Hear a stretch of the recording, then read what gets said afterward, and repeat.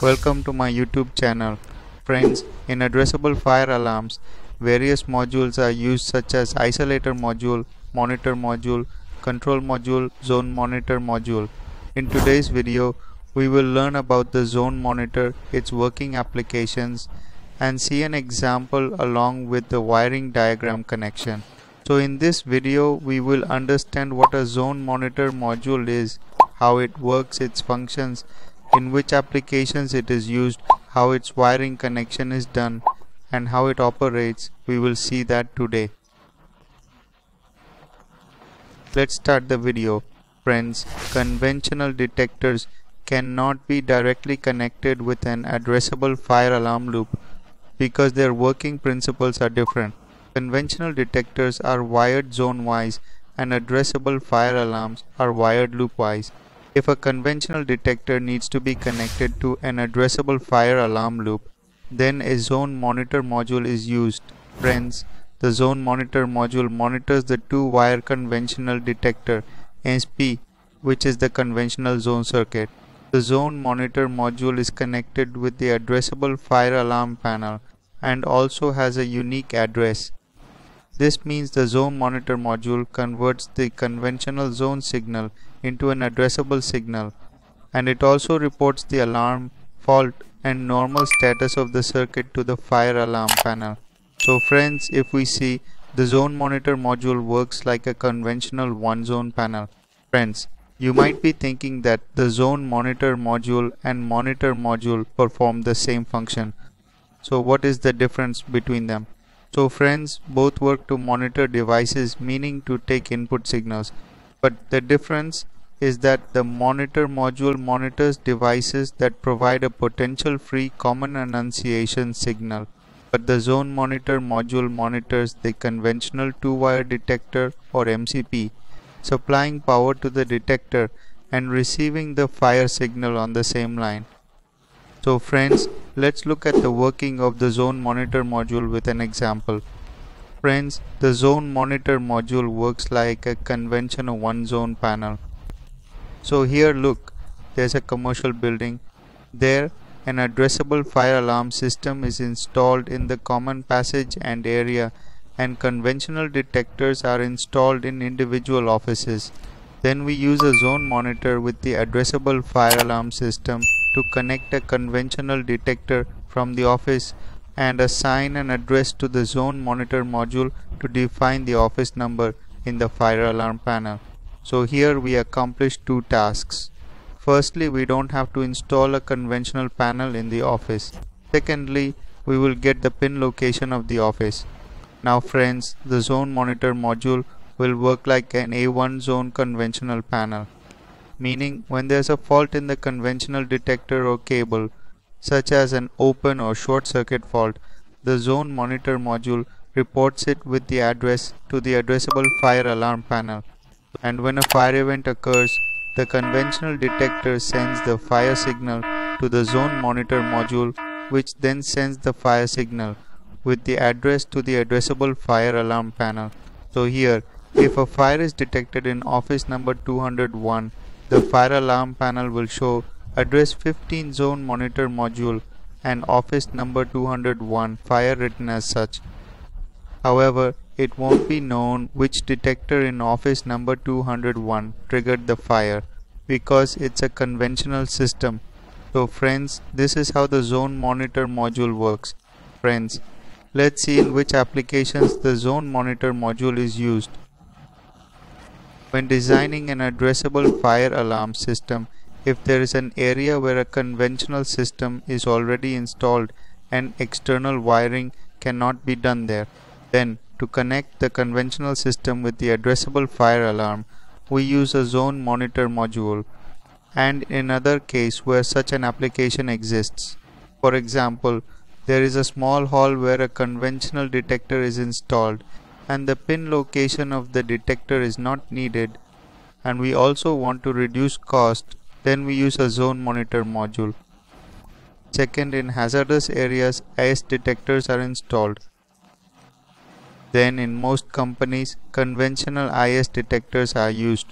Then, using a zone monitor module with the addressable fire alarm, we connect it with a channel barrier to install the IS detector.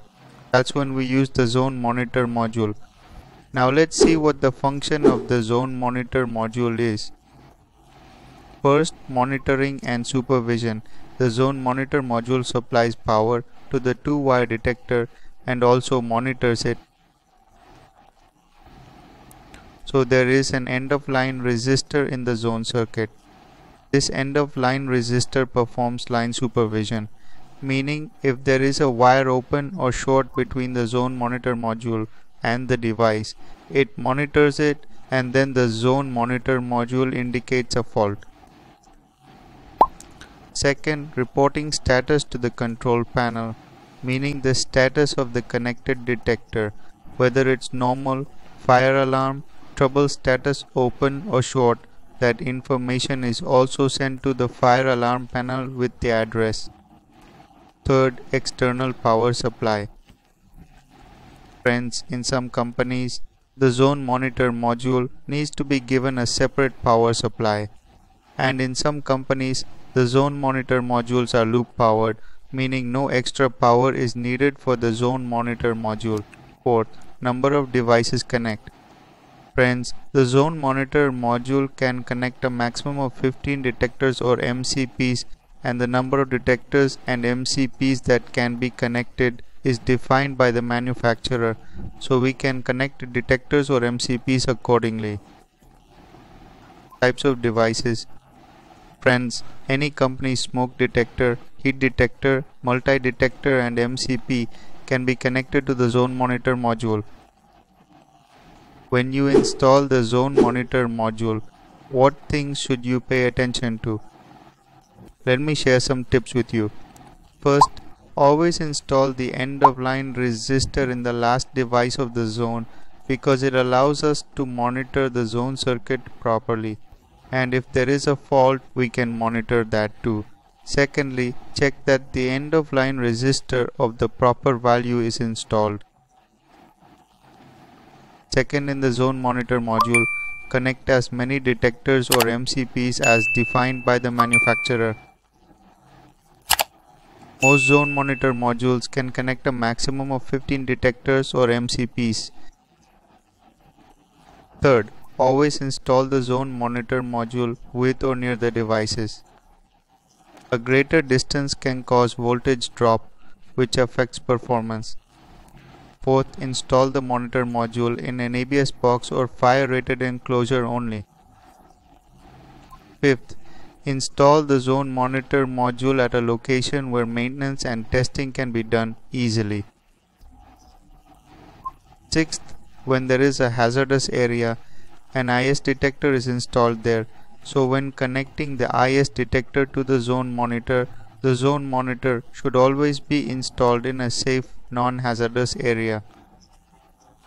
Let's understand how the wiring connection of the Zone Monitor module is done with a conventional device and how it operates. Let's understand with a wiring diagram. Friends, now we will understand the wiring connection between the conventional detector and Notifier's Zone Monitor module. Here we have taken the Notifier's Zone Monitor module FSIM1. In the zone module's T1 and T2 terminals, the fire alarm loop wire is connected. In the Zone Monitor module's T7 and T6 terminals, the zone cable of the conventional detector is connected. Connect the positive wire to the T7 terminal and the negative wire to the T6 terminal. The end-of-line resistor has been installed in the last detector. The value of the end-of-line resistor is 3.9 ohms. This end-of-line resistor should always be installed in the last detector, not in the terminal of the Zone Monitor module. If the cable between the detector and the module becomes open or short, the Zone Monitor module indicates a fault. In the Zone Monitor module's T11 and T10 terminals, a battery backup 24-volt DC power supply is connected. Currently, in a normal condition, there is a green indication in the Zone Monitor module.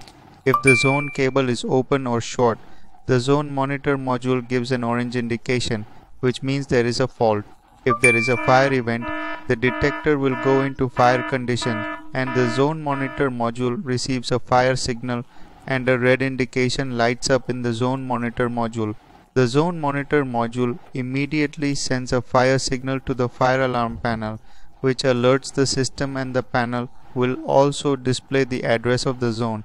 So friends, we have seen how the wiring connection between the conventional detector and the Zone Monitor module is made.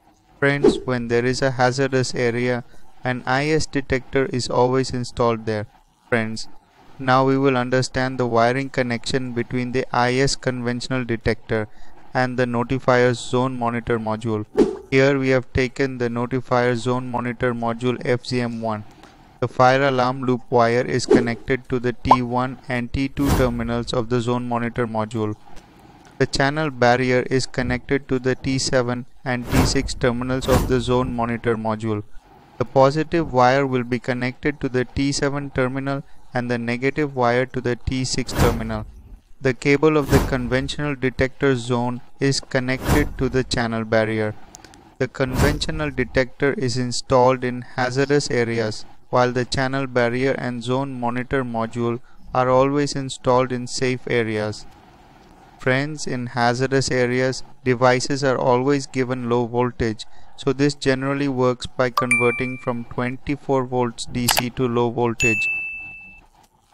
Friends, the eVolt register is installed in the last detector and its value is 3.9 ohms. A 24 volt DC power supply with battery backup is connected to the T11 and T10 terminals of the Zone Monitor module. In normal conditions, the Zone Monitor module shows a green indication. If there is any fault, such as an open or short cable, the Zone Monitor module shows an orange indication. If a fire event occurs, the detector will go into fire condition, and the Zone Monitor module receives the fire signal and shows a red indication. The Zone Monitor module immediately sends the fire signal to the fire alarm panel, which alerts the system, and the fire alarm panel will display the address of the Zone Monitor module, indicating which zone has the fire. So friends, we have now seen the wiring, connection and working of the Zone Monitor module. If you found this video informative, please like and share, and don't forget to subscribe to the channel for more technical videos. If you have any questions, ask them in the comment section. See you in the next video. Thank you for now.